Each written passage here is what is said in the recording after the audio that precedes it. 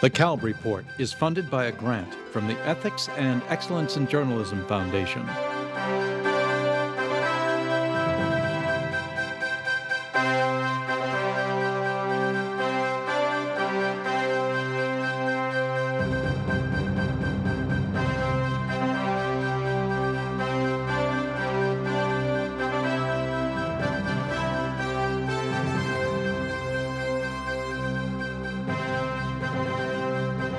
From the National Press Club in Washington, D.C., this is the Kalb Report with Marvin Kalb.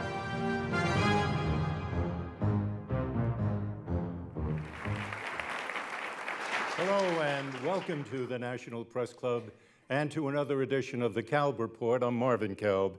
Our subject tonight, a conversation with Dan Rather on a presidency, a legend, and a day that changed America.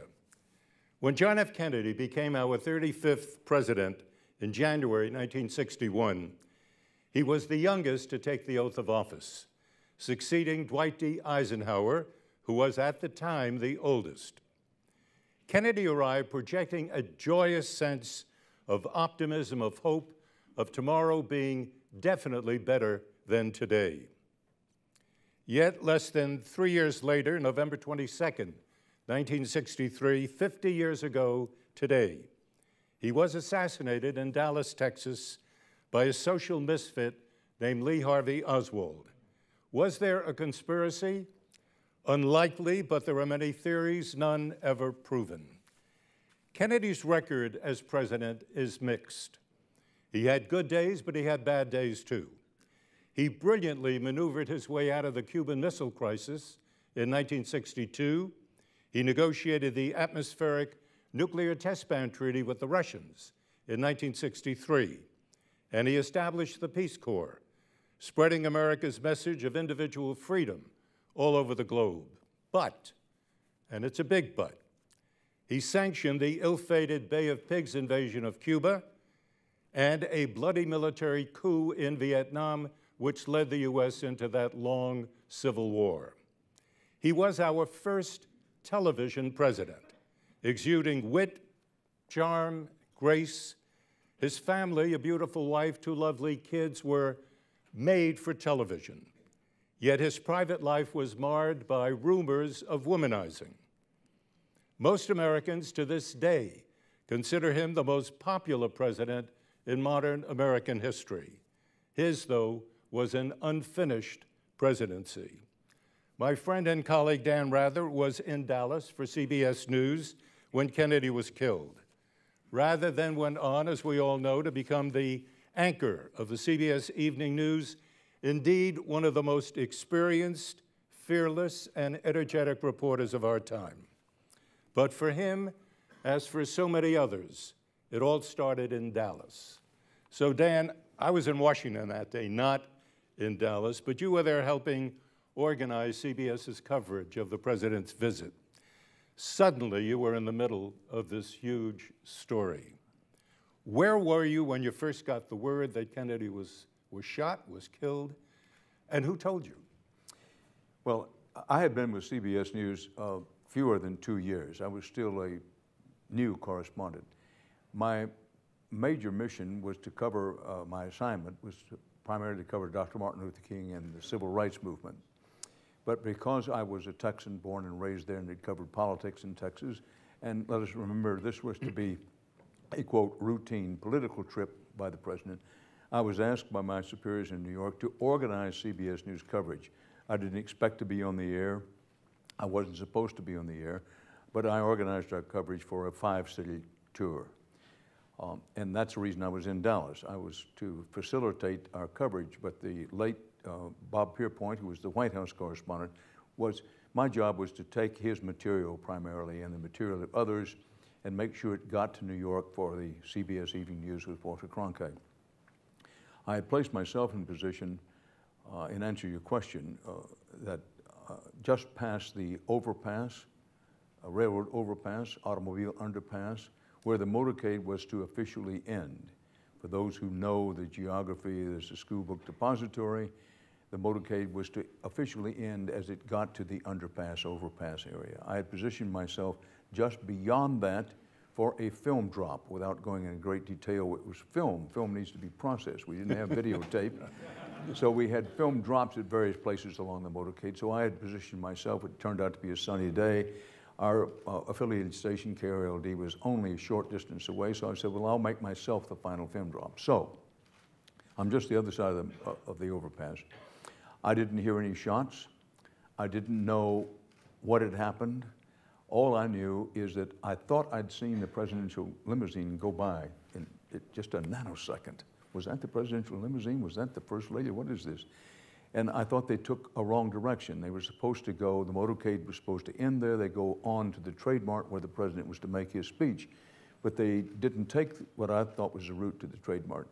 So I had no sense that anything had happened until I realized, and all this goes by in a few seconds, that the rest of the motorcade was not behind what I thought to be the presidential limousine. When I realized the rest of the motorcade wasn't coming, I knew that something was wrong. I had no clue what was wrong, but I'm out of position. I'm supposed to be the logistics and communications person back at the station. So I quickly started heading back to the station saying, well, something's happened, I don't know what. Then when I got in front of the school book depository, there was this scene of chaos. People shouting at one another, the police shouting. Then I say, wow, again, I don't know what's happened, but I'm badly out of position. So I have to hot-foot it back to the station. Now, as soon as I got to the station, which is our feed point for the evening news, Merriman Smith, the great United Press correspondent, White House correspondent, had dictated a lead, which said not only had the president, shots been fired at him, he'd been hit badly, which believed, and perhaps fatally. At that moment, every reporter's instinct clicks in, fighting your own emotions. Can this be happening in America? Did this happen, Dan, when you got back to the studio? That's right. As soon as I got in the studio, before I got back to the studio, I didn't know any shots had been fired. I didn't know what had happened. So you found it out when you got to the studio? As soon as I got to the studio, there were people at our affiliated station who still didn't know anything had happened because the wires were just moving. This was just moving. So having covered the police beat in Houston as an apprentice reporter, I said the first thing I had to do is get on the phone because they've taken him to a hospital. The phone at the hospital, remember how long ago this has been, the switchboard would get clogged. So I quickly called the hospital. The first time the hospital hung up. The second time I begged the switchboard operator not to hang up on me. She didn't. And it went from there. And as a consequence of that, in fairly short order, we, not I alone, but our CBS News team, it was clear the president was dead. No official announcement had been made. It would be a while before the government decided to announce. I believed then, have believed ever since, and believe now, the president was dead before he got to the hospital. I think good doctors tried to revive him, but he was dead on arrival at the hospital. There was one story, I don't know if it's true, but it says that you were, quote, in the corner window just below the top floor where the assassin stuck out his .30 caliber rifle. Was that right? No. No. You were not, no. You were not No. there. Well, this is the thing. So much rumor, gossip, mythology has built up about the thing. Right. But I've told you where I was, no. And frankly, I didn't know what the school book depository was, to be perfectly frank with you, other than I knew it was in front of the school book depository. It was in the papers where the motorcade would make its last turn Right. of the official motorcade. But you were the first to report, to the best of my knowledge, that President Kennedy had died. That's true. Now, that was based on what? Well, that was based on the following information. Number one, Eddie Barker, who's now deceased, was the local station news director. He was at the Trade Mart, and I believe it was the head of the board of regents of the hospital, but a high-ranking member of the hospital staff was there, and he told Eddie Barker that at least he thought the president was dead. How would he have known? Well, because someone in the hospital had told him. Okay. But nonetheless, we have a high-ranking member of the hospital administration who says the president's dead. When I got through the second time to the hospital, was put in touch eventually with a doctor, with priests. They said, just flatly, when I said, what's the situation where the president's dead, they were emotional about it. So what we're looking at, we have a doctor, we have priests, we have the I think he was head of the hospital board, all saying just flatly the president's dead. Now, if I'm working the police beat at number 61 Reason Street in Houston, back in my apprentice days, what we have is a dead man. No official announcement had been made. So when New York asked me, we had an open phone line, asked me on the phone line, you know, what's the situation? I said, he's dead. He's what? He's dead. And the next thing I know, radio is playing the Star Spangled Banner and announcing that the president is dead, and I have said so. And that was based on your overheard report, or did you actually compose a report in your mind, go to a microphone and do it? No, I didn't compose a report. To say we had an open phone line. We didn't have cell phones in those days. Sometimes I had a phone in each ear. Yeah. There wasn't any doubt in my mind that he was dead. I did say, after they played the Star Spangled Banner, I said to the editor on duty, maybe we should have discussed this, maybe we should have run it by authority. And interestingly enough, that on television, that they had no doubt the president was dead. But the television side of the operation at CBS News headquarters, they're in the same building, but they're in different parts of the building. Radio immediately played this, well, tell you the truth, in their confusion, they first played a tune that was not the Star Spangled Banner, that they thought it was a Star Spangled Banner. And the second time they played some piece of classical music, but they finally got it right and played the Star Spangled Banner.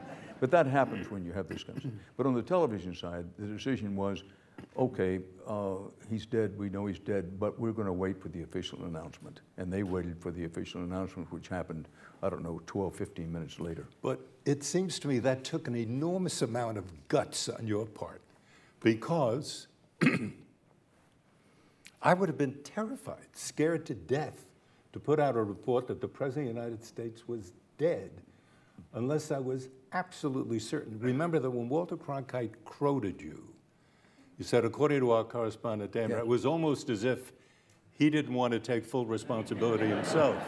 He would just assume that Rather was the guy. Well, I think it's fair to say it wasn't as if, I think, and understandably so. But Marvin, I do think that, who can say, but if you had been there, you said you would have been terrified. Respectfully, I would say no, because you would not have had time to have been terrified. Mm. That we know, when you're a pro, when some emotional earthquake such as this happens, or if you like the metaphor better, when a sledgehammer hits your heart, which it did, you know, God, the President of the United States is dead. But your repertorial instincts kick in. You're not thinking about being terrified. You're not thinking about your own emotions. You're not thinking about what the consequences would be. You're a reporter. What do you got?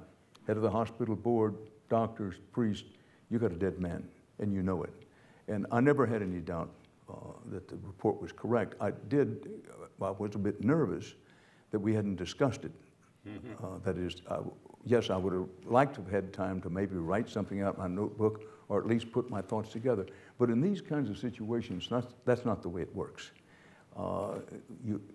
Once you're into live television, you have a deadline every nanosecond, and so it was in Dallas.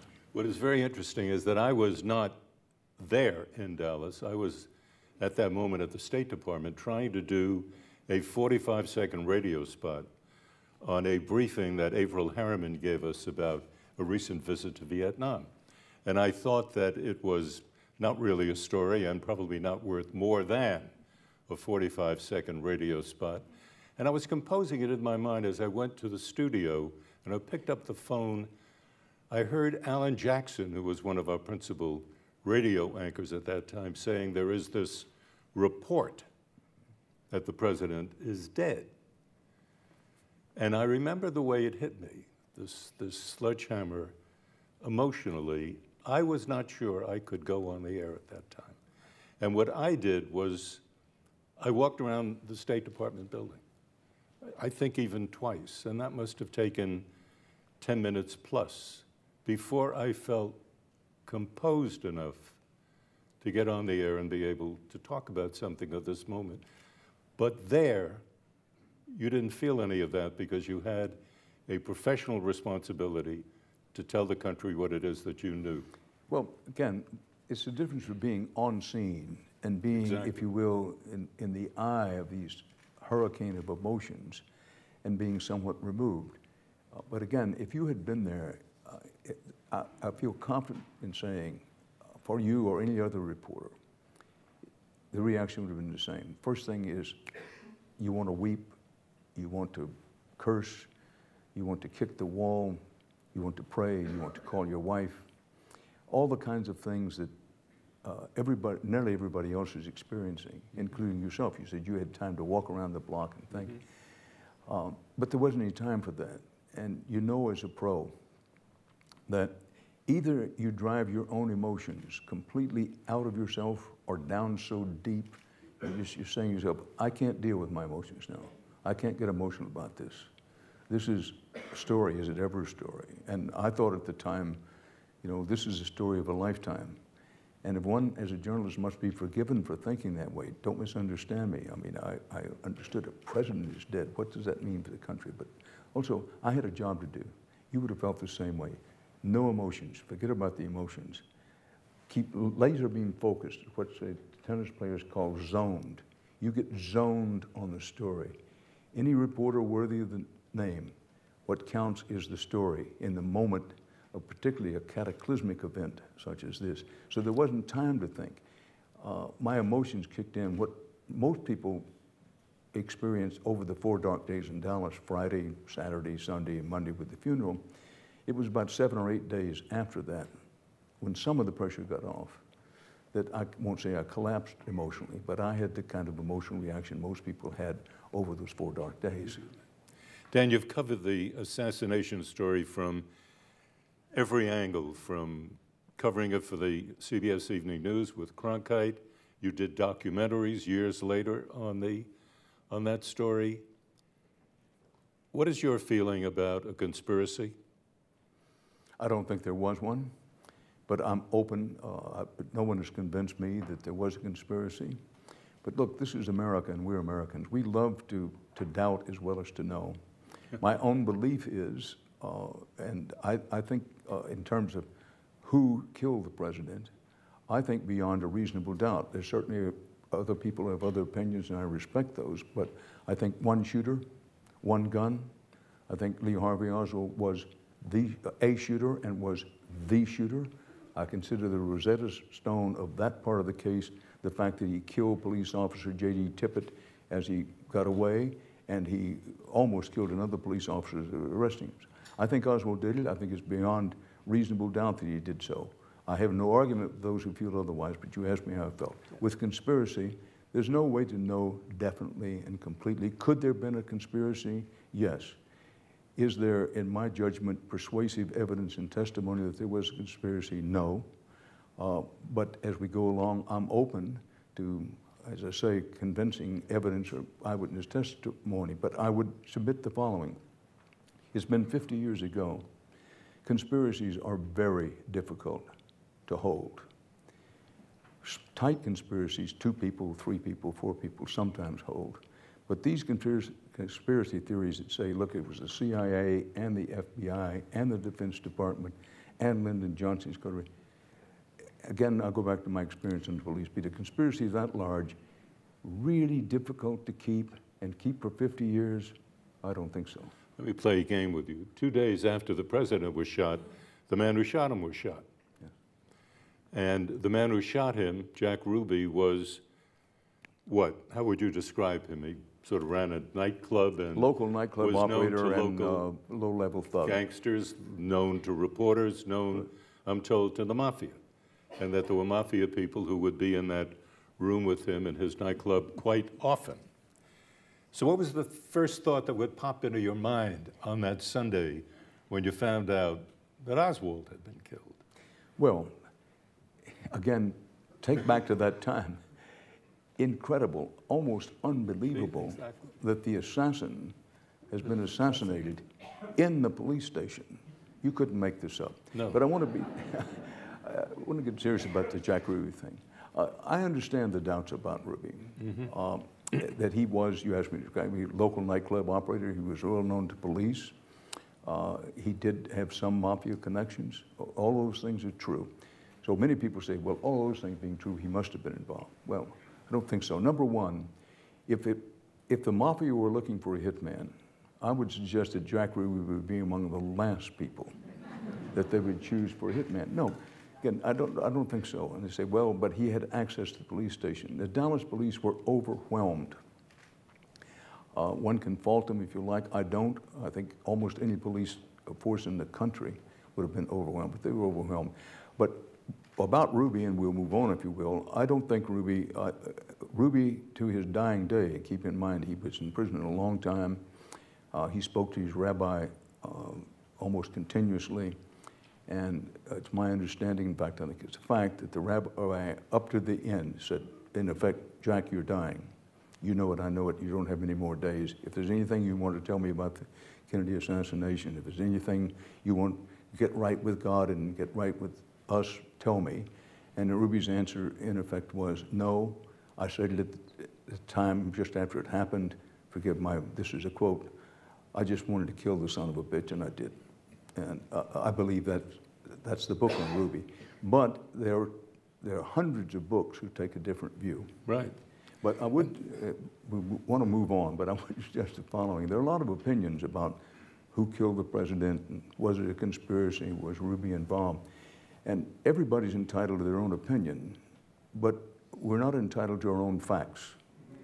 And the facts are the facts. And before anybody makes the judgment, particularly younger people, younger generations, don't depend on a filmmaker, and I'm not jumping on Oliver Stone here. He's a great filmmaker, but he made a Hollywood film. It wasn't a documentary. But you know, Dan, when you talk about facts, as a reporter in Washington, given the responsibility of looking at the foreign angle, because very quickly, within a matter literally of less than an hour, the government, sources within the US government, were putting out information about the killer, that Oswald had been in the Soviet Union. We were in the middle of the Cold War, 1963. Oswald had spent 2.5 years in the Soviet Union, returned with a Russian wife and child, was seen demonstrating in pro-Castro New Orleans demonstrations one after another, and then sometimes in anti-Castro demonstrations. He might have been at the Soviet embassy in Mexico City. All of these things were known literally that afternoon. So if you were sitting there as the CBS diplomatic correspondent, and our bureau chief says to you, what is the foreign angle? The circumstantial evidence certainly seemed to point toward the Russians, whom Kennedy had bested the year before in the Cuban Missile Crisis. They were humiliated. Khrushchev was. He was kicked out of office a year after that. The Russians. So it was there, but there was no evidence. Well, you raise a very good point, because I was about to ask you, removed as you were, and as everyone in Washington was, but obviously hit emotionally hard and involved in the center of Western civilization and defense. Certainly the Russians had a motive, the Cubans had a motive, the mafia had a motive. There were plenty of people who had motives, but you said the circumstantial evidence. I would again gently and respectfully say the circumstantial suspicions. Now, I believe it to be true that the reason that almost immediately people said, well, listen, Oswald had some connection. No question. We now know as a fact that the CIA had their eye on Oswald, at the very least. Yes. And you would expect them to. And so did the FBI, and you expect them to. It is also true, and this is one of the things that has fueled so many conspiracy theories, that neither the FBI nor the CIA cooperated fully and completely with the Warren Commission report. Yes. About the Warren Commission, I believe the Warren Commission basically reached the right conclusion about the case, but the process by which they reached it was flawed, and that has spawned off a lot of conspiracy theories. But back to your point, that President Johnson, I'm not sure he believed it to his death, but for a very long time, took the position in his own mind and expressed it to others that if there was a conspiracy, he believed it was the Cubans. He had decided that they had the biggest motive. But I'm not surprised that the day the bureau chief, the late, not the late, but Bill Small said, what's the foreign angle on this? You know, the Russians had plenty of motives, as you pointed out, and so did the Cubans, so did the mafia. And because both the CIA and the FBI had brushed with Oswald's reputation, it was inevitable that these conspiracy theories start. But now let's get back to evidence. I would suggest there's very little evidence. There's plenty of evidence they knew who Oswald was, but where is the evidence that they were involved in any way in his firing the shots? But my guess is that 50 or 500 years from now, if anyone discusses the Kennedy assassination, they'll be having a conversation pretty much like we just had. Well, it could very well be. I want to ask you about the what-if game here for a sec. What if Kennedy had not been assassinated and, in fact, had been reelected? So Johnson was not president of the U.S. Do you think that we would have had a civil rights law, a voting rights law, such as were passed under Lyndon Johnson in '64? No, I don't think we would have had them any time in the '60s. I'm not sure we would have in the '70s. We'll never know because history didn't play out that way. Right. But I feel fairly strongly, and if you look at the indicators, while President Kennedy finally got sort of tuned into the civil rights movement, when he came into office, it was not a high priority with him. While he did introduce some civil rights legislation, I don't think even he thought there was much of a chance of getting it passed anytime soon. Now, would it have been by 1965 when a great deal of this legislation was passed if he had gotten a second term? But where it falls off the cliff for me is it was by no means certain President Kennedy was going to be elected in '64. A lot of people now assume, well, listen, he would have beaten Barry Goldwater. But if President Kennedy had not been assassinated, Barry Goldwater might not have been the Republican nominee in 1964. Sure. Who can say? True. One other what if. A lot of Kennedy's people say that if he had been reelected, he would have pulled our forces out of Vietnam. You buy that? No, I don't, but I was going to ask you. You were the diplomatic correspondent. No, I mean it. No. And you had sources, and you were covering the Vietnam War. But my answer to you is no, I don't think so, and I don't think the evidence at hand indicates that. I do understand those who say President Kennedy in his second term would have been too smart. He would have seen, but President Kennedy was the one who put the first U.S. troops into Vietnam. He called them advisors at the time. Well, but eventually it reached, what, maybe 15,000 troops. But yeah. I'm not going to let you off the hook. What was your opinion at the time, and what is it now, as to whether he would have pursued the war? At the time, I just felt that we were being dragged into something that we truly did not understand. And for not 1 minute do I believe that Kennedy would have pulled forces out of Vietnam, because deep down Kennedy was, in his foreign policy, anti-communist, anti-Soviet. He would not have wanted on his tour of duty to have the record that under Jack Kennedy, South Vietnam fell to the communists. That was not in the Kennedy family legacy. And so, no, I don't think that would have happened in a minute. But I want to take a minute now to remind our audiences on radio, television, all of the social media, that this is the Kalb Report. I'm Marvin Kalb, and I'm talking with my friend and colleague Dan Rather about the Kennedy assassination and what it did in and to America. Dan, Phil Graham, whom you know, I'm sure he was publisher of the Washington Post many years ago, he's credited as saying that great line, "Journalism is the first rough draft of history."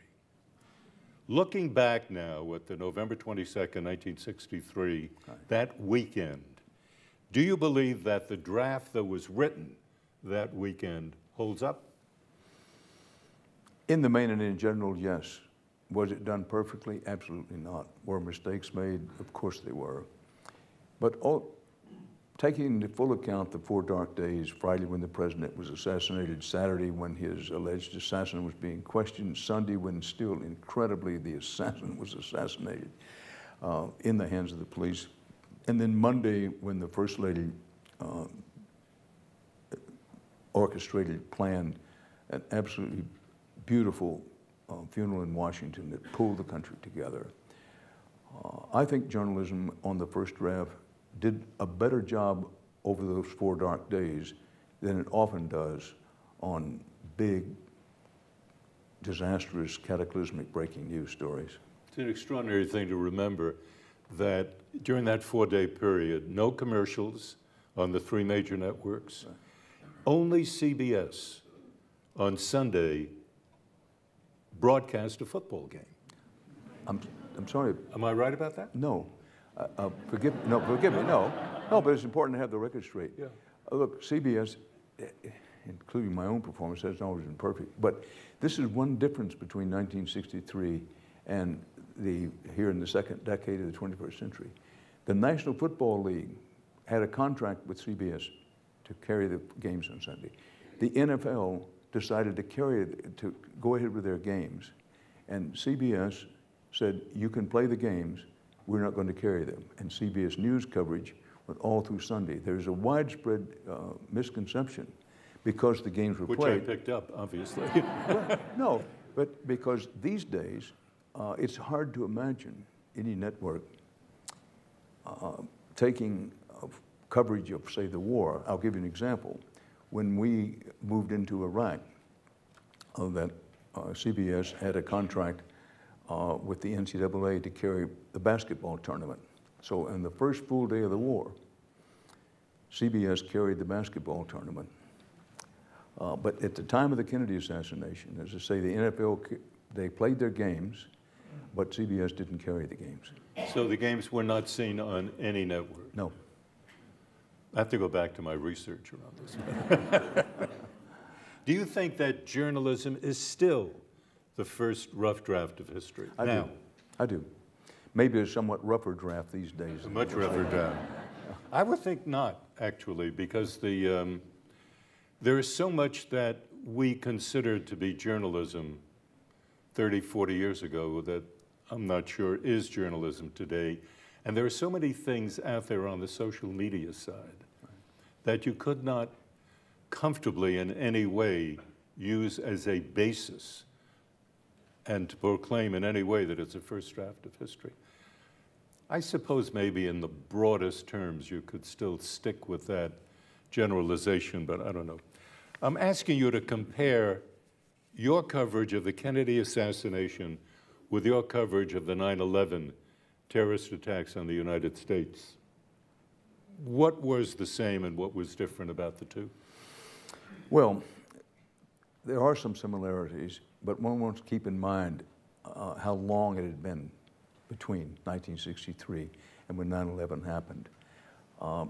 Technologically, the ability of journalists to cover, and for that matter, technologically, such things as individuals taking photographs. Not very many people had a cell phone camera at that time, but rough equivalents. The similarities were this, that television was the national hearth. It may be the last time that that'll be the case, but it was in 1963.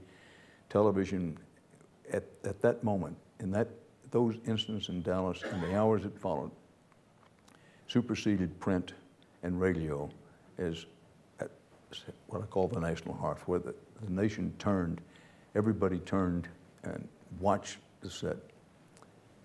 Such was the case at 9/11. Yes, you had a lot of other, the competitive pit was enormously bigger in 19. But where did most people tune? They tuned to one of the big three networks at the time, as they did in 1963 when there were only three. Now, what was different is there were a whole lot more outlets for news, many more outlets for news. Also, that everybody stayed on the air 24/7 for weeks on end. Keep in mind, at the time of the Kennedy assassination, even CBS, which I would argue, not because I was part of it, had the most distinguished coverage. We didn't always win the competitive battle, but we did that weekend. But nonetheless, television station was off the air sometime after midnight. Nobody stayed on the air 24 hours around the clock. People tend to forget that. CBS went off, stations went off the air at 12:31, 1:30 o'clock in the morning, came back on the next morning. In 9/11, of course, nobody left air. Once you took air, we were on air for weeks on end. How long were you on air for one stretch of time? No, honestly, I don't remember. I know the first day I came in, I was on the air before 10 a.m., and I didn't go home until after 3 a.m. the following morning. And I slept about an hour and a half, 2 hours, and came back. I don't remember, but I slept very little during that first week. Dan, you know, it's been said that the coverage of the Kennedy assassination and then the 9/11 were sort of the bookends of television news when it was at its best. That before those incredible 4 days of the assassination, television had not yet found a place of acceptability and legitimacy within the news business. And then after 9/11, we were in the digital age. And that really changed the very nature of journalism as well. Well, again, as a broad generalization, I agree it was bookend. That Right. 1963, the assassination of President Kennedy, was the beginning of the television news age as we came to know it. Mm-hmm. And I do think with the rise of the digital age that September 11th might have been the back bookend, if you will. Mm-hmm. That television is now and will continue to be a very important communication source for news, but the internet, if it isn't already, will soon be the place where most people get most of their news. I know, but do you think that the American people are now better served by the social media, by the internet, than they were before you had the internet and you had the 3 networks and the major papers? Well, it's always a difficult question, Marvin, because one doesn't want to be yesterday's man and say, well, it was better during my time. No, but if you feel it was better, tell us. Well, no, I think in some ways it was better then, and I think in some ways it's better now. But we can dance on the head of this pen, but the fact is we are in the digital age. We're in the internet age. And whether you and I like it or not, and I for one don't always like it, the definition of who is a journalist is open to question. Yes, for example, I don't mean to put you on the spot, but define for me in this new digital age who you think is a journalist. Well, I find that very difficult, actually, because often I'm not sure. And when I listen to people, I wonder, what is their motivation in telling me this? Is their motivation to try to inform me of something that they've learned and they've picked up and they want to pass on? They've checked it out. If I feel any degree of comfort with that, yes, I'll put that person in as a journalist. But if that is not the case, if I have a sense that people are just saying things because they want to make political points, because they want to score against somebody, well, I would suggest... then the answer is no. One reason I asked it, I would suggest that at the time of the Kennedy assassination, that the spine of American journalism, the main body of American journalism subscribed to the idea that most journalists were expected to be honest brokers of information. That was your role. Yes, there were people who did commentary, there were people who wrote editorials, but word reporter, journalist, that person is out trying to be an honest broker of information, not trying to sell some political or ideological point of view. But now, in the second decade of the 21st century we are now, the mainstream of American journalism has moved more in the direction of, listen, that whole idea of being an honest broker of information, it was a fraud from the beginning. It was never really possible. And so you should feel free to report your biases, at least have your biases hung out front.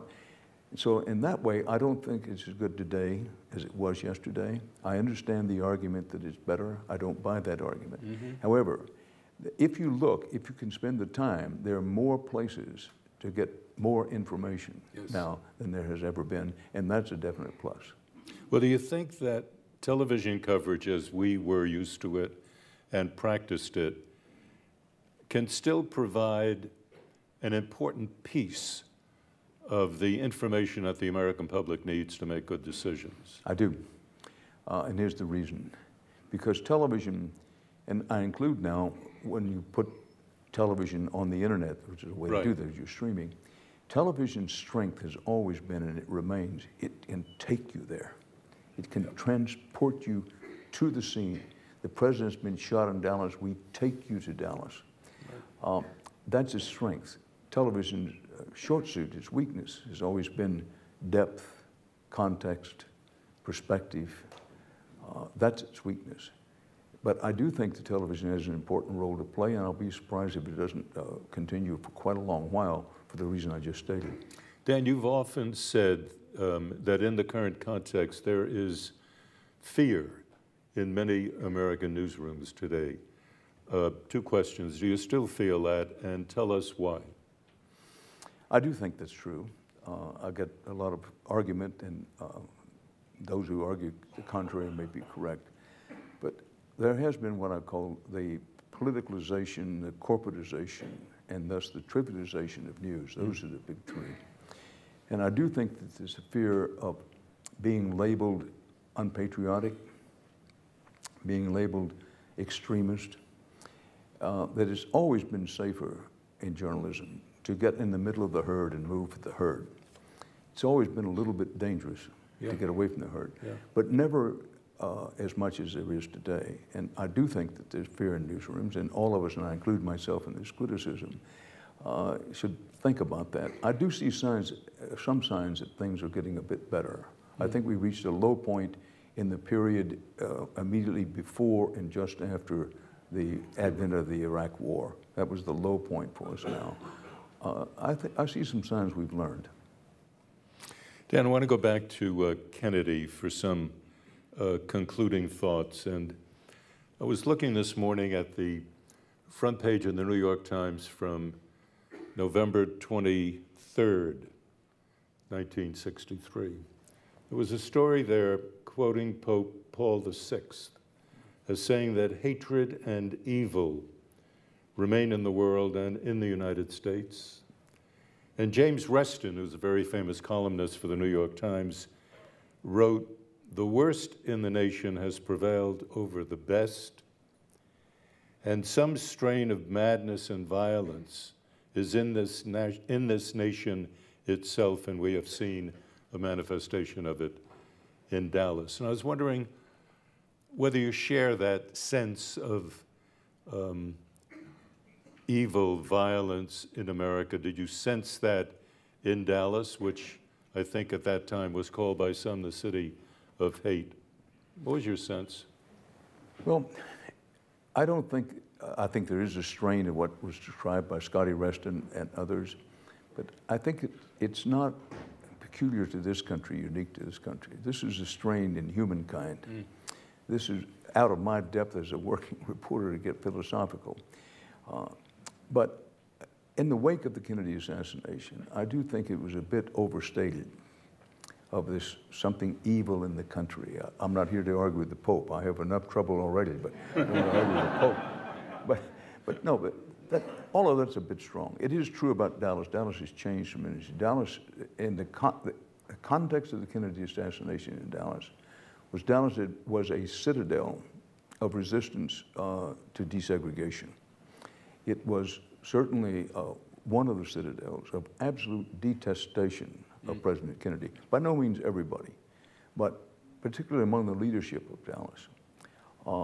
However, that makes it all the more ironic that the killer of the president was this clearly to the left communist, if not to heart communist sympathizer. So always we know this as journalists, and most people know this, that you have to allow for light and shade. You have to say, yes, there are people in the society who are evil. Yes, there's violence in the society. But on the other hand, look what America did in the wake of the Kennedy assassination. I think in many ways it was among our finest hours, and here's why. We know from history that the test for a society, a test for a people, is how they handle the transfer of the ultimate leadership in times of the most extreme stress. In this country, shock, utter, absolute shock at the death of the president, but no one talked about putting a ring of tanks around the White House. No one talked about saying, listen, we need to have another election. No one spoke of suspending the Constitution. We had a smooth transfer of power at the very apex when we were under extreme pressure. And what that said about the country, the strength of the country, and I think is a great deal. And when we talk about lessons of the Kennedy assassination, what did we learn? That's something we learned, and we should be very careful to pass on to our children and grandchildren. And yet at the same time, Dan, the 1960s, and it's been argued that the Kennedy assassination was the beginning of what I would describe as a period of extreme unrest in this country. Tremendous civil rights demonstrations, the war in Vietnam, anti-war demonstrations. Many things were happening at that time. Within 5 years, Robert Kennedy was killed, Martin Luther King was killed. This was a country in great distress.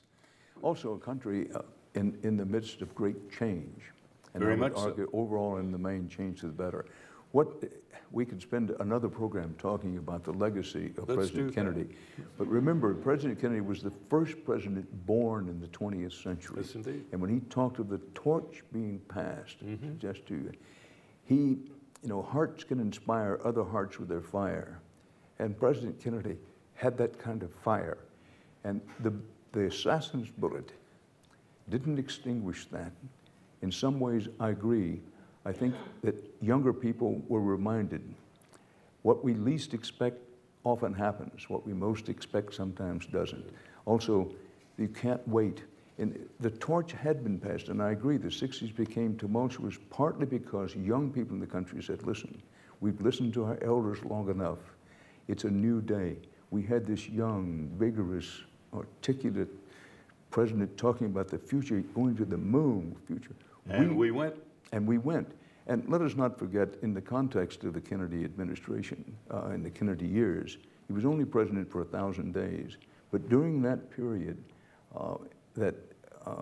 women's ability to control reproduction with anything other than the crudest developments, in other words, the pill came in and became popular over this same period. So when we talk about what happened in the 60s, there were a lot of other things that affected what happened later in the 60s beside the Kennedy assassination. Do you think that Jack Kennedy was a great president? No. He didn't have time to be a great president. I think he had, keeping in mind it was only 1,000 days, I think he had promise of being a great president. I think he could have been a great president.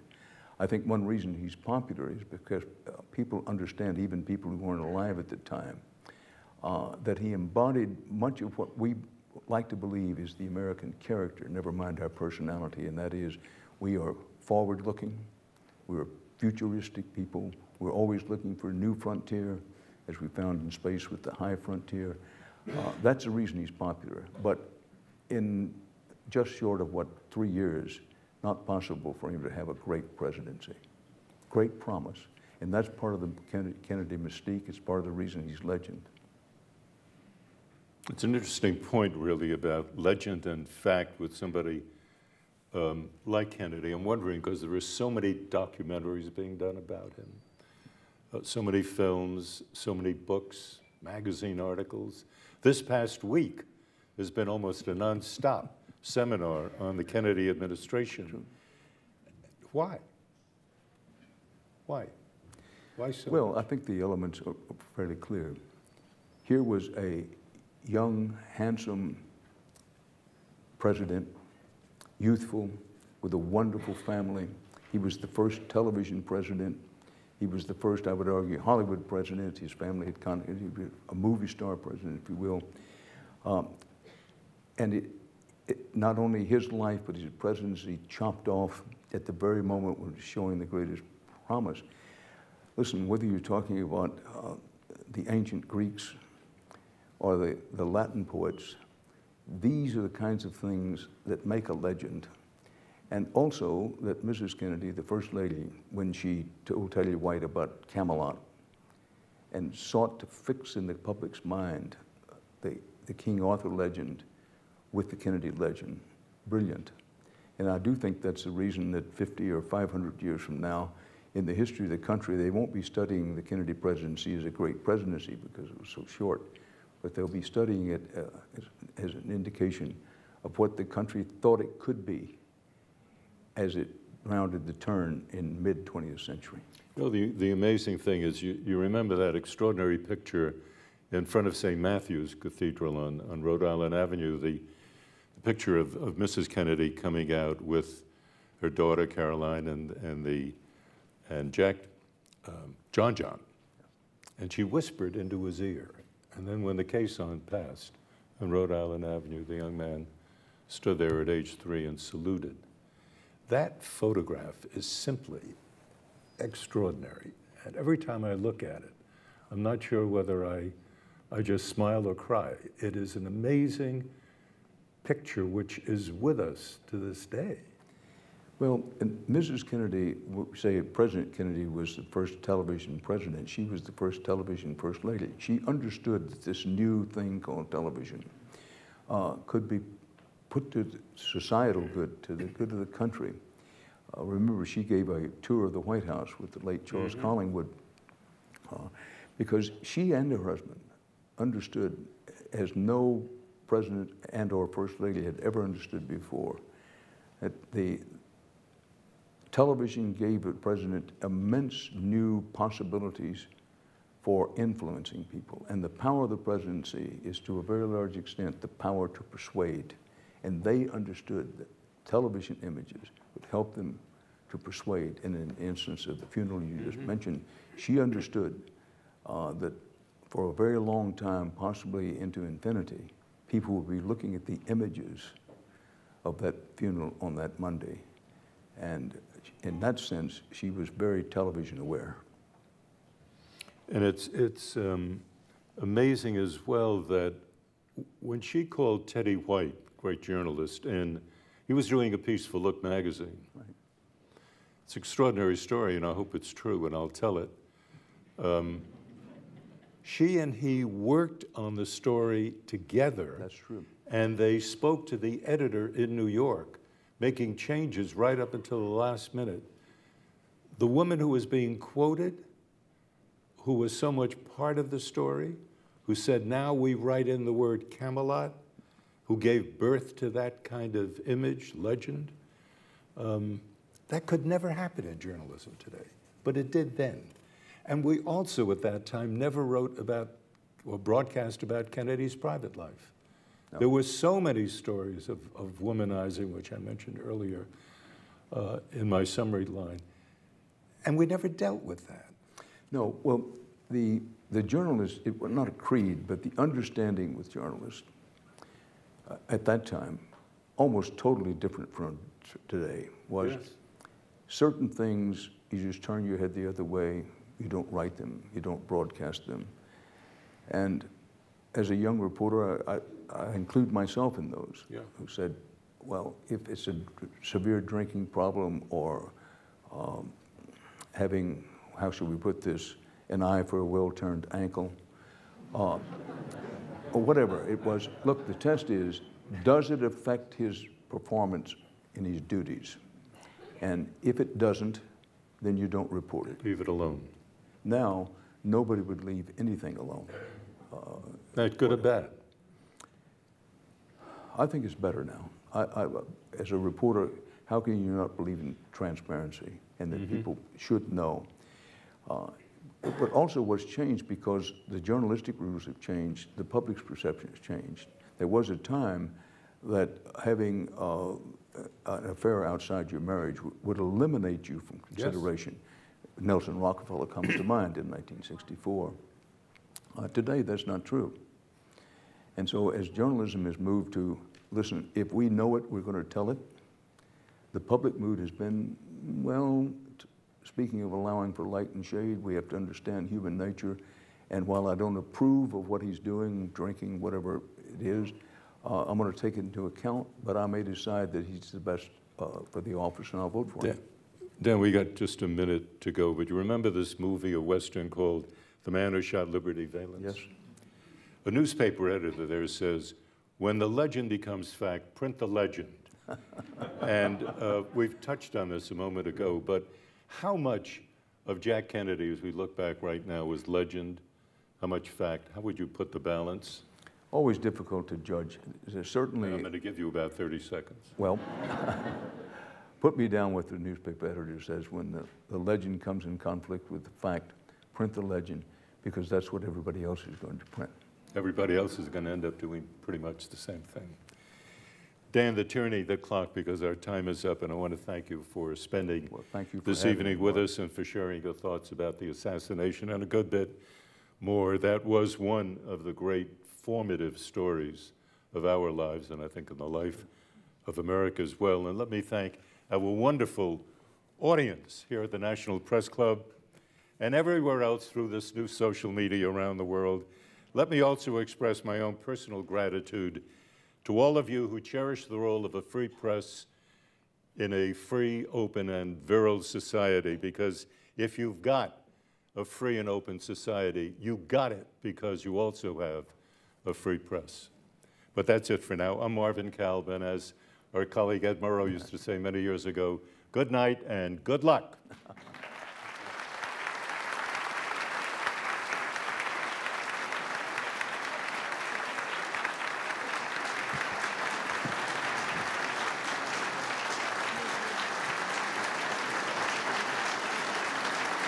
Thank you very much. Thank you. Thank you very much. Thank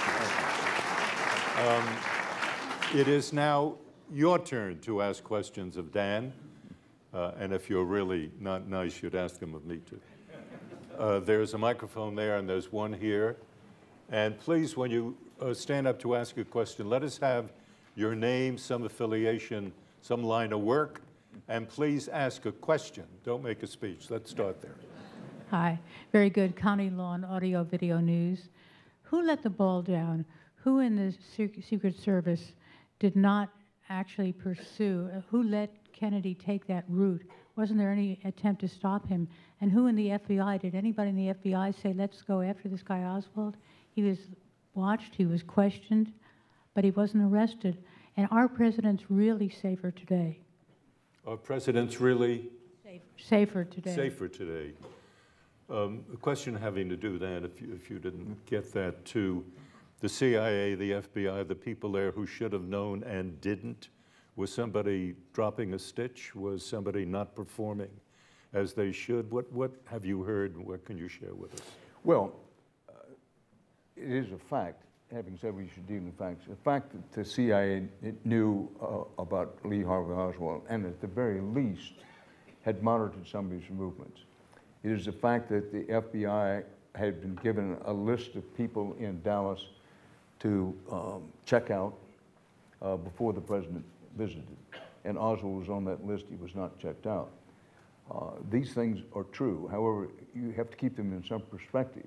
The FBI office in Dallas, they had literally hundreds of names that were given. You couldn't go to everybody. Look, a lot of people drop stitches. I think you can make the argument, yes, the FBI dropped a stitch, CIA dropped a stitch. You can argue that the Secret Service did so. I would not be among those who blame the Secret Service, because the Secret Service, their preference was to have the canopy on the limousine. Now the canopy, the plexiglass canopy, is not bulletproof, but it's bullet resistant. But nonetheless, when something such as this happens, there's plenty of blame to go around if you want to second guess. And one of the reasons, as I mentioned before, that we have so many conspiracy theories is because the FBI did not want to acknowledge what they had been alerted to. The CIA never wanted to acknowledge that they'd been involved with Oswald. So no one should be surprised when so many conspiracy theories grew up, and even as we speak today, new ones are being invented with that circumstance. Thank you very much, Connie. Yes, please. My name is Tom Curtis, and I'm chair of the Heritage Society at George Washington University. I have a little précis to my question. I was a senior in high school when we heard the news, and I have to tell you that my classmates and I were absolutely devastated by the news. But more importantly, we felt a loss of innocence. Up until November 22nd, '63, times were different. It was a period of great innocence, and after that, it seems like, and Marvin, you said this in your closing remarks, we had the Robert Kennedy assassination, the Martin Luther King assassination. I'm going to have to ask you for a question, please. The question is, do you feel at this point that we've become a meaner and more aggressive society since 1963? have all of these events accumulated to make us not such a nice place to live. Did you get Did did the assassination itself change this country so that you might have the feeling that after it, everything that's happened since has made it not that nice a place to live? I thank you for the question. And by the way, if you give me permission, I think the previous question said, are presidents safer today Yes. than they were at the time? And I think the answer is yes, they are. Sure. Didn't want to leave that hanging. Now, to your question, I don't think so. That I think a strong case can be made that once President Kennedy had been assassinated, that at the very least it would plant the seed in other people's minds. Not only was assassination an option, but you might exercise that option and get away with it, quote unquote. And in the assassination of Dr. Martin Luther King and the assassination of Robert Kennedy, the attempted assassination of George Wallace a little later on, I do think it's possible to draw a straight line between the Kennedy assassination and those events. But now, 50 years later, I don't think so. I think we're a better country today in many important ways than we were in 1963. Civil rights and our efforts to do away with institutionalized racism being one example. A lot has been done, certainly a lot needs to be done, but in that way we're a better country. I don't intend to tick off a whole list.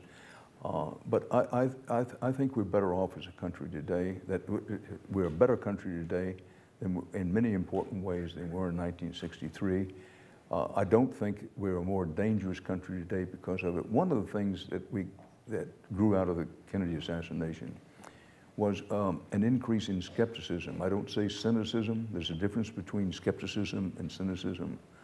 But I think growing out of the Kennedy assassination, rightly or wrongly, justifiably or unjustifiably, more people were prepared to ask more questions and to be skeptical when authority spoke. And that's part of what the 60s and the early 1970s were about. Absolutely. Yes, please. Hi, my name is Estelle Harris, and I'm a retired teacher. And Mr. Rather, I was wondering if you could talk a little bit about what you think the future of the evening news broadcasts is among the three networks. Well,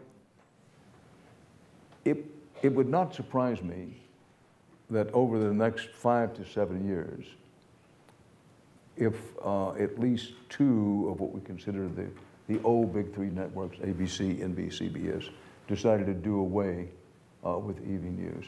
It wouldn't stun me if all three decided to get out of the evening news business. I hope that's not the case, but I wouldn't be surprised to see it happen. But I want to caution you that on my best days, I hope I'm a half-decent reporter about telling you what has happened or what is happening. When it comes to predictions, I'm not very good. But Dan, why do you say that? It's an interesting observation. I mean, that we may not have evening newscasts in 5 to 7 years. Well, because so much is changing so quickly in the distribution of news and information, not just new technology, but new techniques, whether the networks consider it their most profitable use of the time, I question whether it will do so. And also, people below the age of about 55, by and large, don't watch evening newscasts. And advertisers prefer younger viewers. Oh, it's just my judgment. Medical ads. And you know, there are other reasons. So I wouldn't be surprised to see them eliminated. I think probably, if I had to guess, and it's a sheer guess, the most likely scenario is two of the big three get out of it, and one of them stays with it and makes a pretty good profit and sees it as an asset for the network. But I'll come back to the pace of change has accelerated so much in just the last few years that it's, you know, will there even be a news division of ABC, NBC, CBS? Never mind, will there be just an evening news? Will they even have a news division? I think is an open question. Which of the three do you think stays around? You mean which of the three, if there's only one left standing? Yes. I think it would be CBS, and I hope it would be CBS. Yes, sir. I'm Sir Rather. My name is Omid. I'm from Pennsylvania, student at GW. My question is, with regards to Lyndon Johnson and the Kennedy assassination, my question is, given LBJ's strained relations with much of the Kennedy family, from your vantage point, how do you assess how LBJ was personally and emotionally affected by the assassination? I didn't. How was Lyndon Johnson emotionally affected by the assassination of the president? Well, I don't think there's any doubt that Lyndon Johnson was affected deeply emotionally by the assassination. And what was revealed as time went along, part of the reason he was very emotional about it was recognizing the difficulty he was going to have in his relations with some members of the Kennedy family, primarily Robert Kennedy. That I think within minutes, if not instants, of the president's death, that Lyndon Johnson realized that he was going to have great difficulty. And he had, I do think that he did his best to treat the Kennedy family with tremendous respect. But one on the other side of that can understand how a Robert Kennedy, to pick one example, could be so resentful every time he saw Lyndon Johnson saying, "This guy is sitting where my brother should have been sitting." I mean, this is what makes the whole Kennedy story, I think, survive through all these years and will survive through the ages. This is rich. It's the stuff, again, of the ancient Greeks. This kind of human interrelationship that Johnson wanted desperately to be not only liked, but be respected by, first of all, the Kennedy family, and secondly, members of the larger Kennedy political apparatus. The Northeast establishment. But at the same time, he realized that with some, by no means all, nothing he could do would ever reduce their resentment of him and dislike of him. And for all of the great moments he had as president, I think he was always, I think haunted would be too strong a word, but he was deeply disappointed that what he desperately wanted for the Kennedy family and the Kennedy people to like him, that just wasn't going to happen. That was not his destiny. He kept a number of the Kennedy clan around him real close for a couple of years before they sort of peeled off. Well, yes, and I mean, Mac Bundy and some historians would argue that some historians have argued, by no means all, that this was a great mistake of Lyndon Johnson, that he kept the Kennedy cabinet intact as much as he could. He kept Kennedy people put deep down in the whole government apparatus, and not only in retrospect, there were people who said it at the time, listen, if he's going to have the kind of presidency he aspires to have, he's got to have his own people. But he chose to do it otherwise, and is one, forgive the personal reference, who actually talked to President Johnson a couple of times about this very thing. His view was, number one, it wasn't in his heart to do that he felt that he needed to keep the Kennedy people around it. And secondly, that he thought it would be detrimental to his presidency to be seen of cleaning house of the Kennedy people out.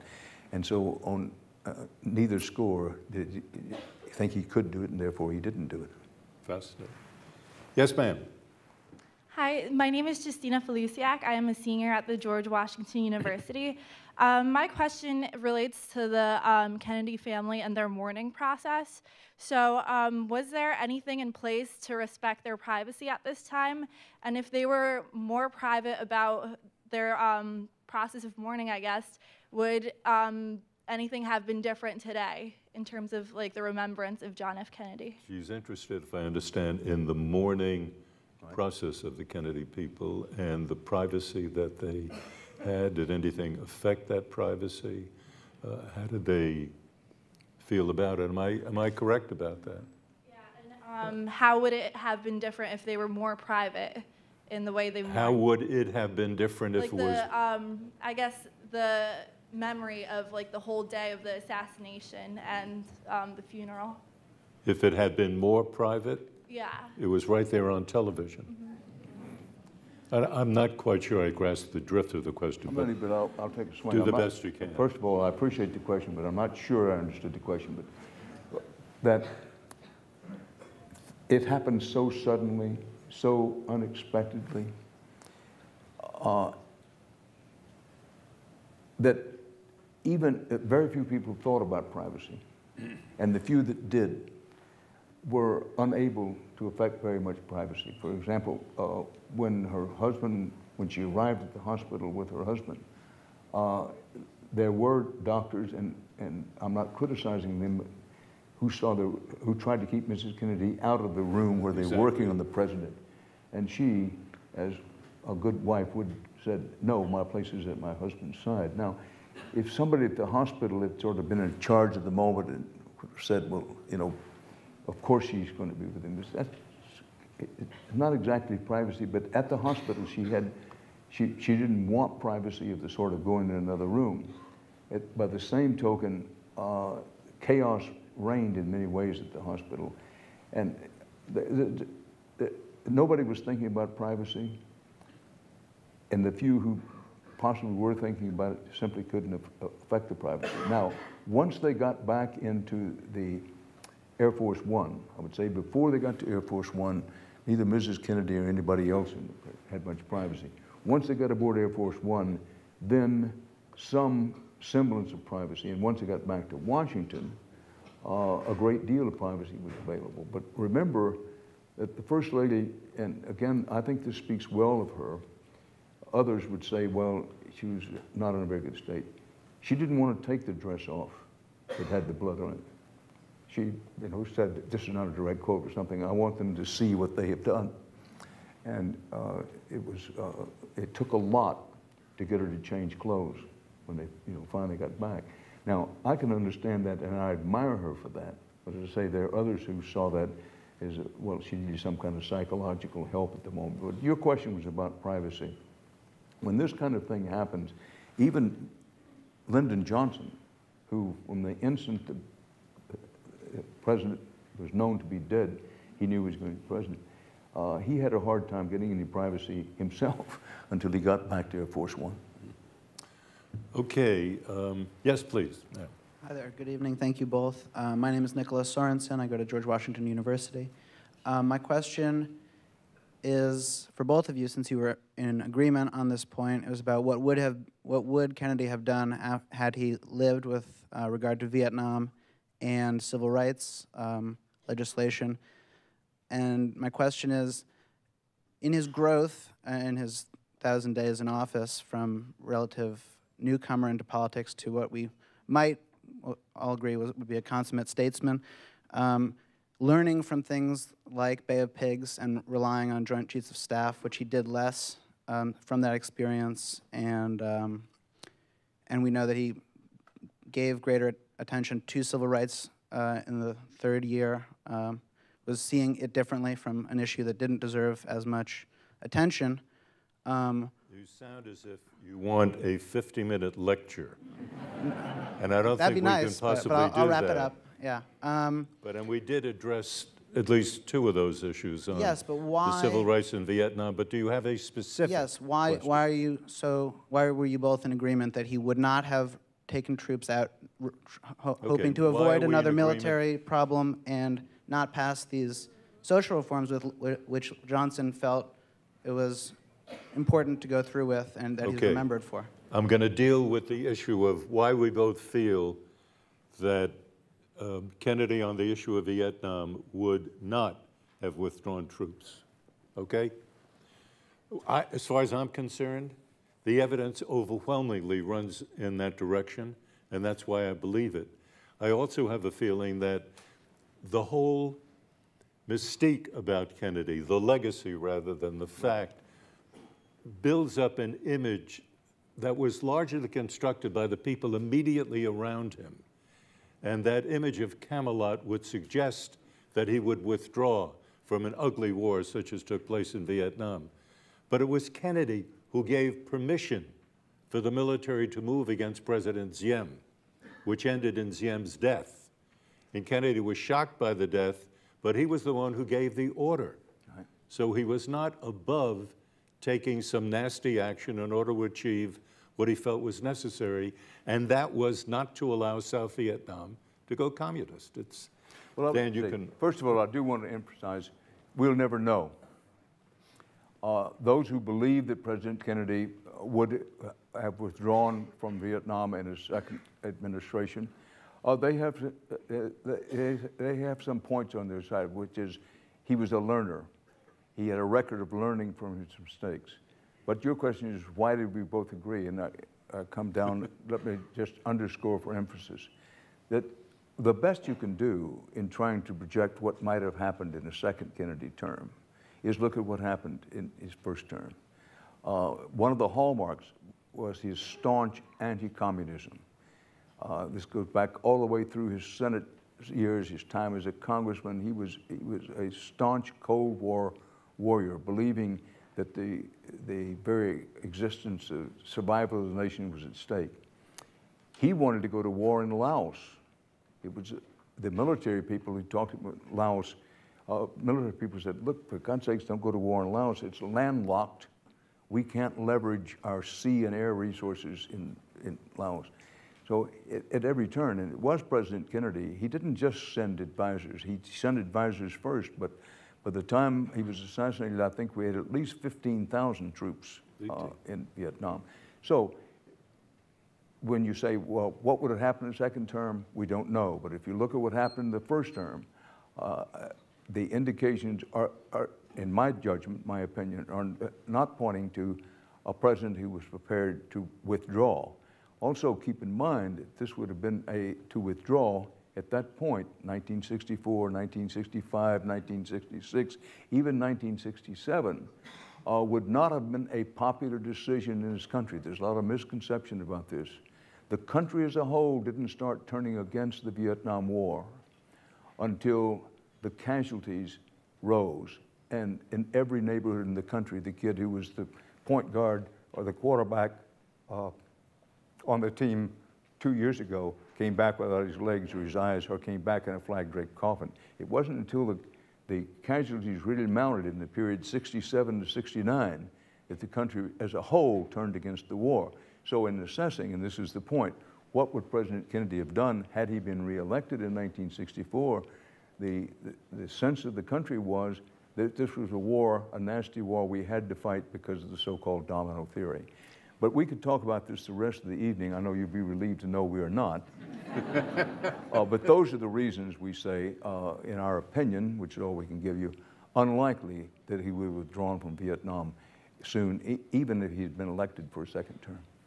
Dan, we have run out of time, and I'd like first to extend my apologies to all of the people standing up on both sides. There's just no more time for a question, but maybe you can catch him afterward, I'm not sure. But I do want once again to thank Dan Rather very much for being with us, and thank you all for being with us.